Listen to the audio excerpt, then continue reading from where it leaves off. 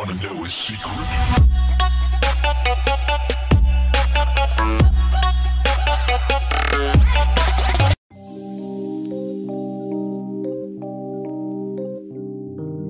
This is a Chuki Beat production.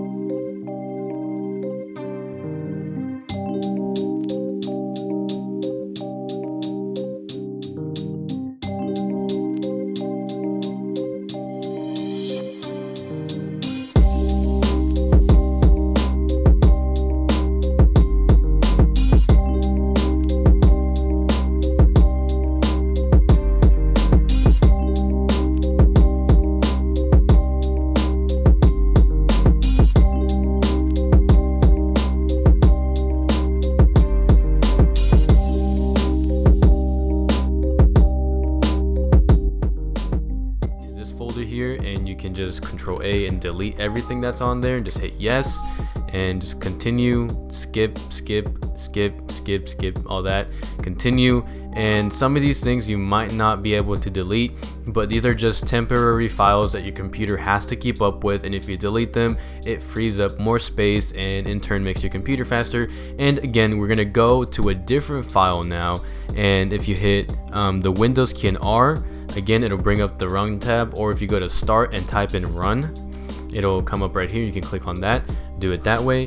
Type in prefetch this time, and again it'll ask you for permission. You just hit OK, continue or whatever.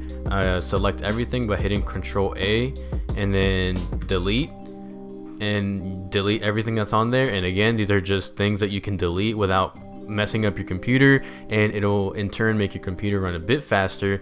And I have CC Cleaner here, and I only use it to empty out the recycling bin. And as you can see, this recycling bin is packed with trash that I don't need. As a matter of fact, my computer kind of froze a little bit there when I opened it up, so I use CC Cleaner to completely clean my recycling bin. So after doing the first couple of steps I showed you, cleaning your desktop, clearing out those folders, and clearing out your downloads folder, everything's in the trash bin and it's super just cluttered. So I use CC Cleaner. Download to CC Cleaner in the description down below, or you can just go to their website and then you just run the cleaner, and it should empty out the recycling bin. As you can see it right here, it's already clean. And on top of that, it goes back to those folders you went to and deletes stuff that you probably couldn't delete. So on top of this, it cleans it even further, and now you have a much cleaner feeling and faster performing computer. And to finish it off, go to start, the side thing, and just restart your computer. Restart it so that way it starts up again fresh. All those deleted folders are now permanently gone, and your computer runs a bit more faster, or basically it runs as fast as it possibly can. So again, I'm not saying your computer is going to become some sort of a beast, a rendering beast or anything, but it will clean up your computer pretty well. Do this every so often and your computer will be clean and working as good as it can. So thank you guys for watching. If you enjoyed the video, make sure to subscribe, like, all the good stuff. I messed up. It's probably a sign that I've recorded way too much today.